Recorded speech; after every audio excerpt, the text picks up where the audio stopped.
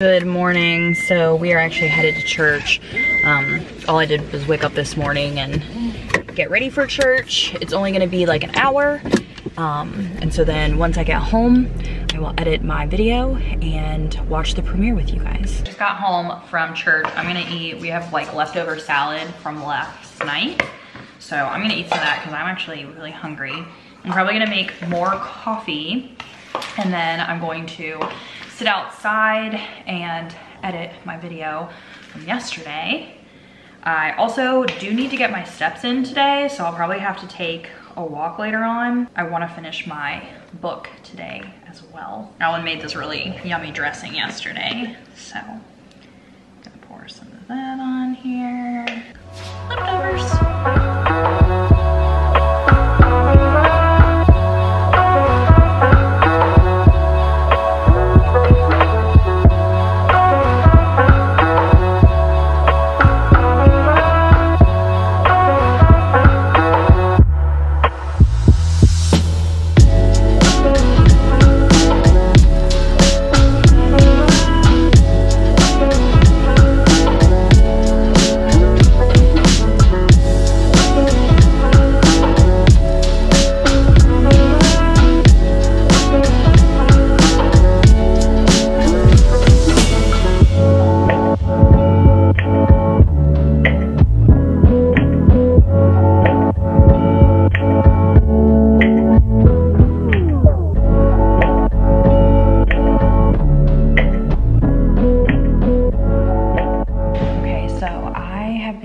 Reading sprints on my Patreon the last 2 hours. It's 4 o'clock, and on Sundays I have reading sprints from 2 to 4. So the first hour I was reading more of Survivor, but I ended up having to stop at page 140, and I don't think I'm going to finish this book because it is absolutely disgusting and I don't want to keep reading about the things that are happening in it. It was pretty thrilling and fast-paced, but it definitely was bothering me, and so it was just like putting me in a really bad space.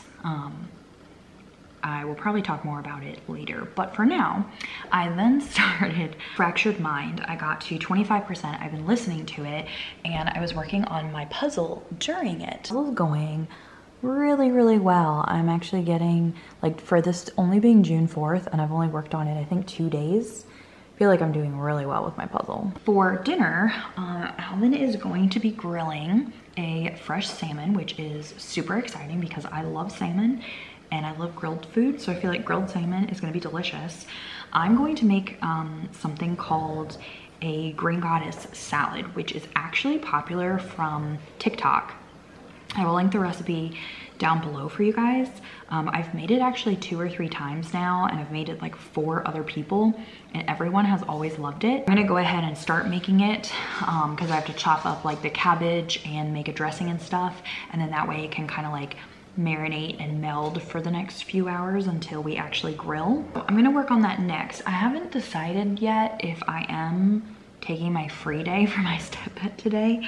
I don't really feel like going out and like walking and getting sweaty and stuff, but then that means that I would have to like walk the whole rest of the week because the week starts on Saturdays. And so I would definitely have to walk Monday through Friday. So that's kind of like a big sacrifice to do my free day at the beginning of the week. And I wanted to go into town tomorrow to do a power day, but I do have to take Graham to the vet. So I might have to do my power day like early in the morning. He has to go to the vet at 10. And so I'm wondering if I should wake up early and walk to town. I gotta look up and see when the coffee shop's open. So Pronto actually does open at 8 o'clock. I think if I go in and come right back, if I just get coffee, I think that takes an hour and a half or an hour and 45 minutes like total. So I could wake up early and do that first and then take Graham to the vet, or not vet, take Graham to the groomer. Maybe I'll do that. I don't know if I want to wake up early though.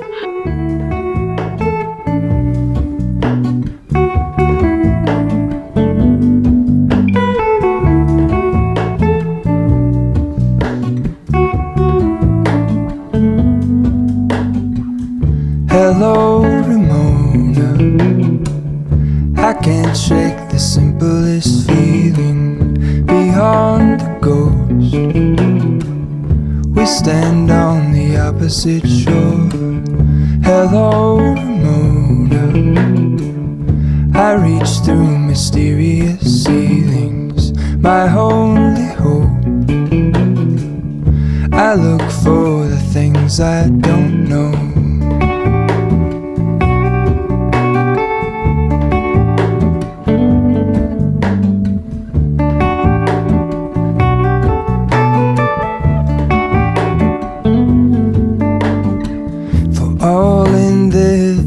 I stand alone. Show me where the ending goes. Honest, honestly don't. I should be the last to know. We're all in this. I stand alone. Show me where the ending goes. Honest, honestly don't. I should be the last to know.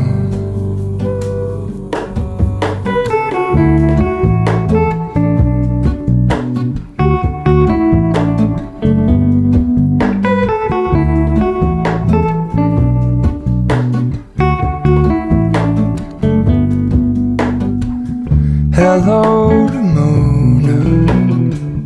I mistook you for a dream.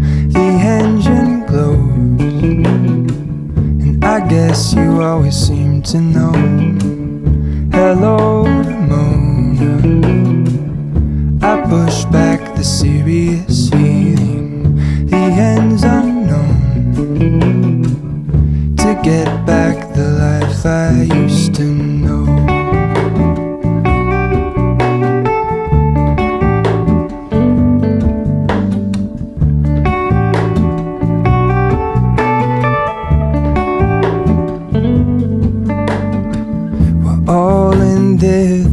I stand alone.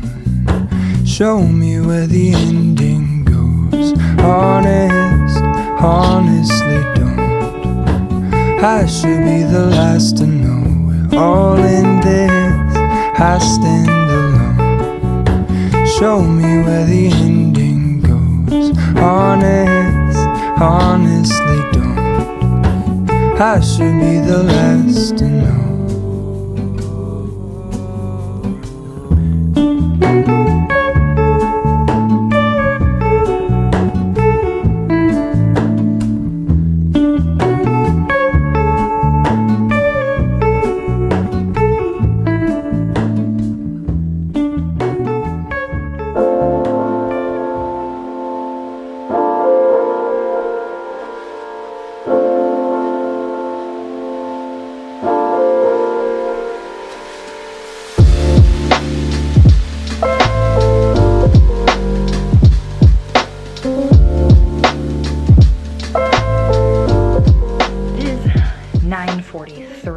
Actually just got out of the bath and I finished a book and I'm like 68% I think into A Fractured Mind, and I got so much of my puzzle done.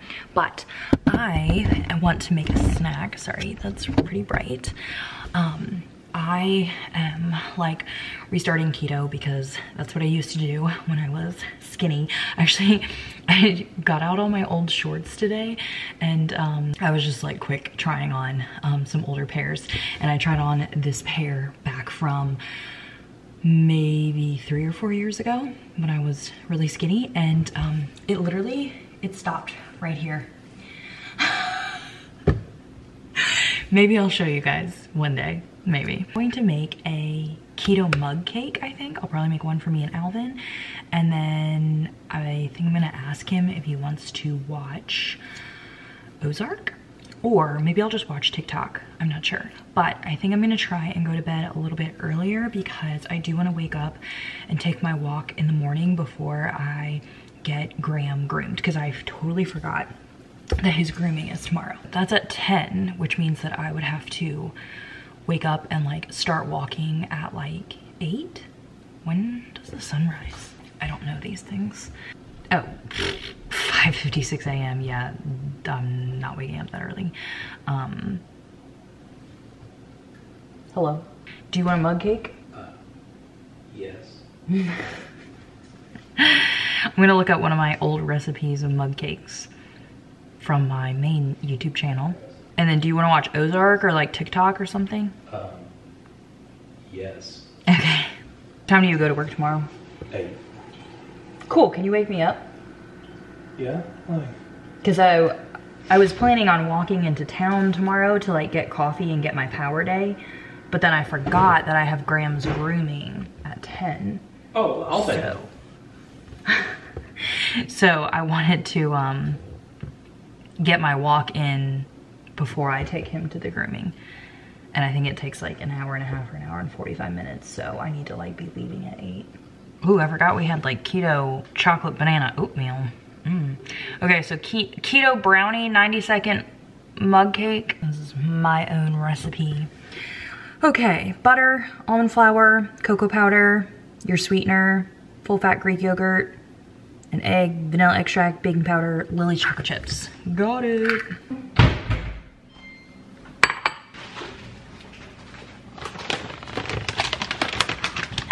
All right, 2 tablespoons of melted butter. All right, melted butter. 4 tablespoons of almond flour. 3, 4. Okay. 2 tablespoons of cocoa powder. Tablespoon of your sweetener. I'm doing monk fruit. 1 tablespoon of Greek yogurt. I just have this vanilla stevia one that I got from Aldi. A 1/4 teaspoon baking powder. Splash vanilla extract. This is my homemade vanilla. Now we're gonna whisk it up really well.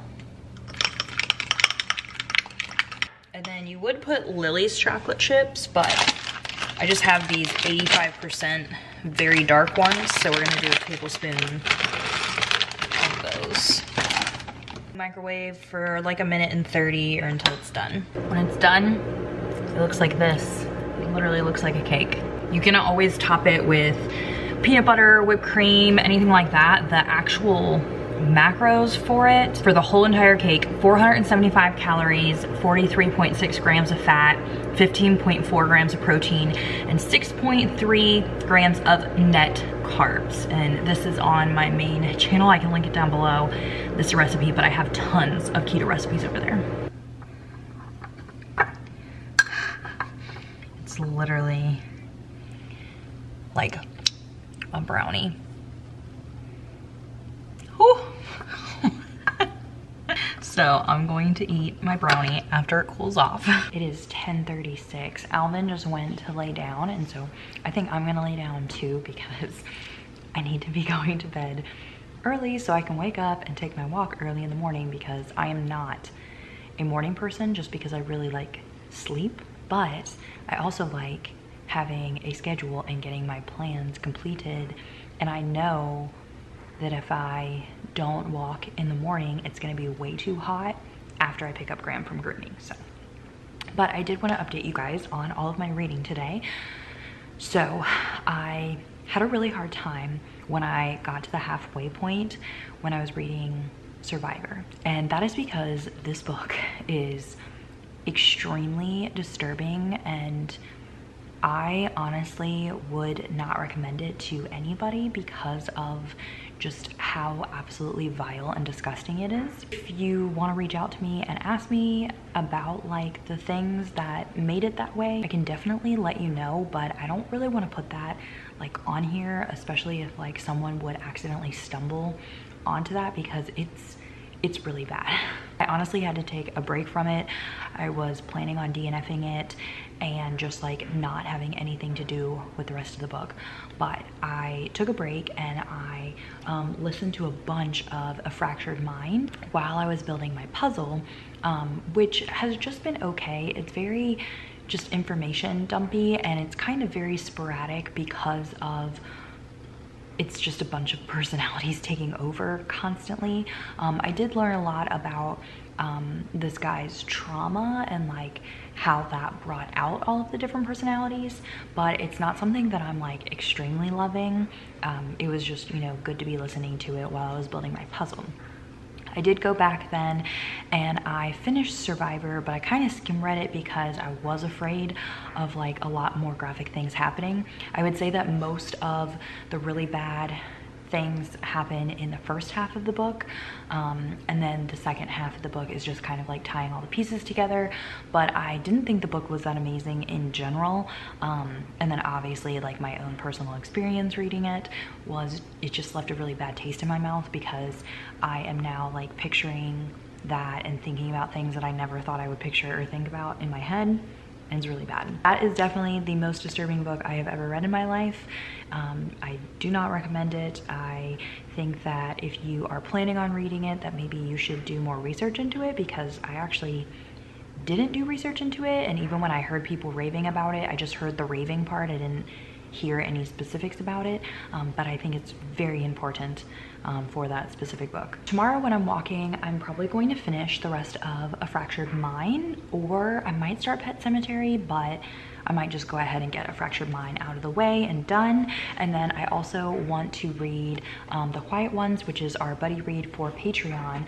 This is a pretty short book also. It's like 244 pages.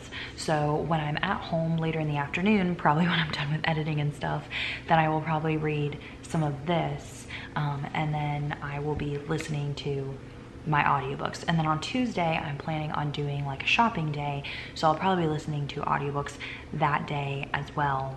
And Wednesday, I might not get any reading in because I'm gonna be baking in the morning, probably like blasting music, and then my brother is coming over to eat the cupcakes that I'm baking. So my plan though is to like have all of my Reading to Zero books finished by like Thursday or Friday, which I'm really excited about. So I am almost done. I literally just have, well, I have, I guess, maybe 1/3 left of A Fractured Mind, and then I have The Quiet Ones and Pet Sematary. So I have 2.5 books left.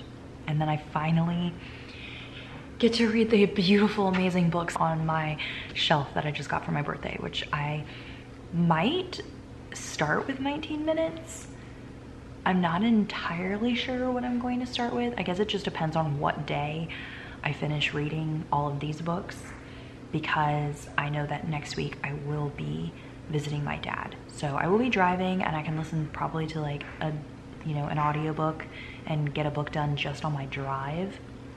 But then I probably won't be reading a lot while I'm like visiting my dad and stuff. Oh, I also ordered a new puzzle because I'm almost done with that one, if you can see. Yes.